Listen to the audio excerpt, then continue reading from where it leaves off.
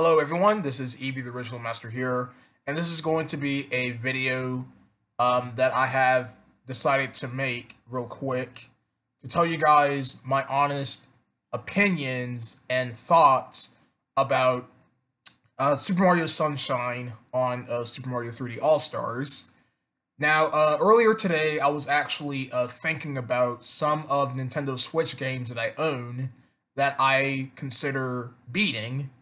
And I was actually thinking about not trying to clear Super Mario Sunshine is because that I've been playing. When I've recently played the game, I did enjoy some of the levels in the game. I did find the controls to be okay, but I really haven't physically beaten the game yet. Is because that I was actually thinking about it, and at the end of the day, I think this is a Mario game that I just do not feel comfortable beating, only because that it's just some of the decisions that were made and some of the difficulty of the game that just doesn't seem all that exciting for me. My biggest gripe with Super Mario Sunshine is some of the decisions that were made during the development of this game, and some of those decisions is the way how you clear levels to unlock the final world of the game.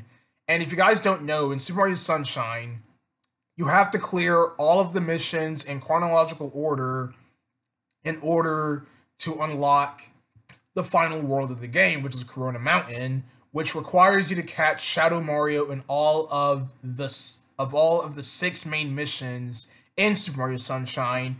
In order to get to those Shadow Mario missions, you have to clear each objective in a number order. You can't pick any level you can't pick any mission you want in those levels. It's because that's not how the game is structured.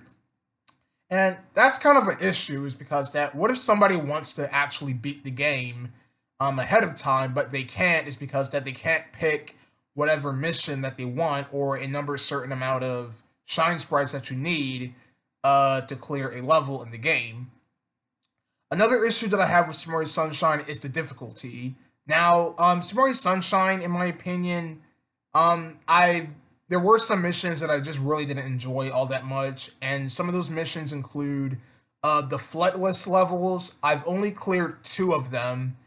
Well, I didn't clear two of them. I've only cleared one of them, which was the first Fletless mission, which was the first one where you're on the platforms. It was like a star-shaped platform, and you have to jump on that platform to get the shine sprite. That was the first secret mission in the game.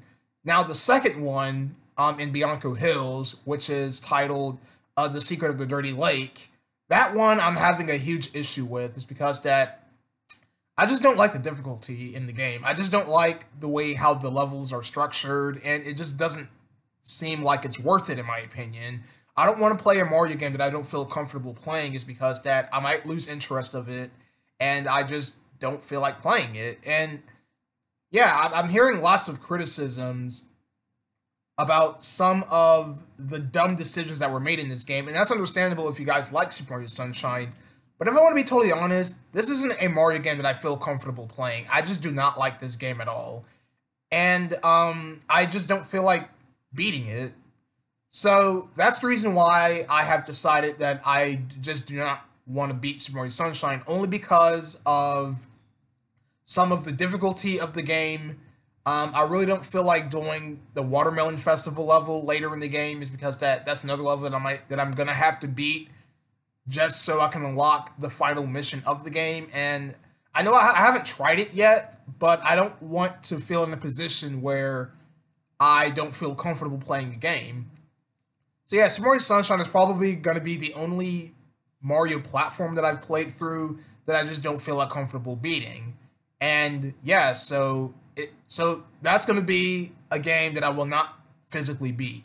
I might go back and try to beat Super Mario 64. I might go back and play Super Mario Galaxy on Super Mario 3D All-Stars. I might go back and play through that game, because it's been a while since I played Super Mario Galaxy, the first Super Mario Galaxy on my Wii, and it will be nice to play the game again on the Switch. So I might, at some point, go back and play Super Mario Galaxy after I beat Mario 64. And when I do try to beat Mario 64, I think I might not go for all of the 100 coin stars because that I was actually thinking about it because I've already gotten all 100 coins in the first 11 courses, which is Big Bob-omb's or Big Bob-omb Battlefield and Wet Dry World. I got all 100 coins in those levels, and I was gonna do 100 coins for Tall Mountain, but I've decided that I think I should just ignore the 100 coin stars and just try to beat the game as it is instead of trying to go for 100%. Is because that I know that some people aren't good at these Mario games, and myself, I am good at some Mario games. I'm good at some of the levels, but if there is a mission that I am not really good at, of course I'll skip it. And yeah, so that's the video that I wanted to make. I just wanted to make this video to let you guys know that I do not feel comfortable beating Super Mario Sunshine.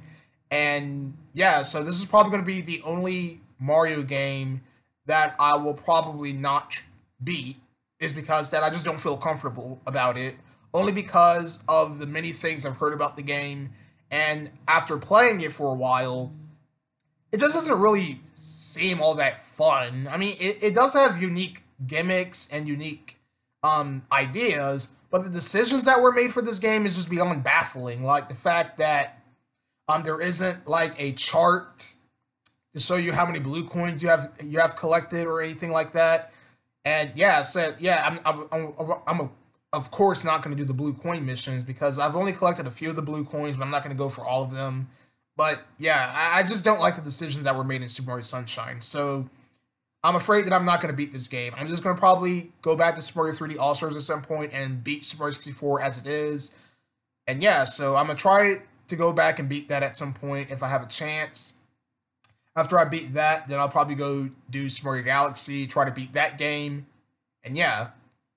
So that's what I have in mind. So that's the video, you guys. Thank you guys for watching. What are your thoughts about Super Mario Sunshine? I would like to hear your opinions of the game if you've had played through it. And yeah, so if you have played through Super Mario Sunshine, what are some of your experiences with it? And was this a Mario game that you felt comfortable beating? But for me, I don't think I'm not gonna touch this game again. Yeah, so yeah, I've enjoyed Super Mario Sunshine for what it was, but I don't see myself going back to playing it, even though I haven't really beaten it yet, and I really don't feel like trying to beat the game because if I try to beat it, that means I'm gonna have to go to Bianco Hills, try to beat all the levels in that, do the Shadow Mario mission, then go to the next world, beat all the levels of that, and I don't want to go to a point where the game gets way too hard for my liking that I just quit. And yeah, so I was able to beat Luigi's Mansion 3 despite that game being a little challenging, but at least that game was fun. That game was fun. Luigi's Mansion 3 is fun. While Mario Sunshine, on the other hand, it is fun, but I just didn't feel comfortable with it. Alright, I'm done rambling here. Thank you guys for watching, and I'll see you guys next time with another video.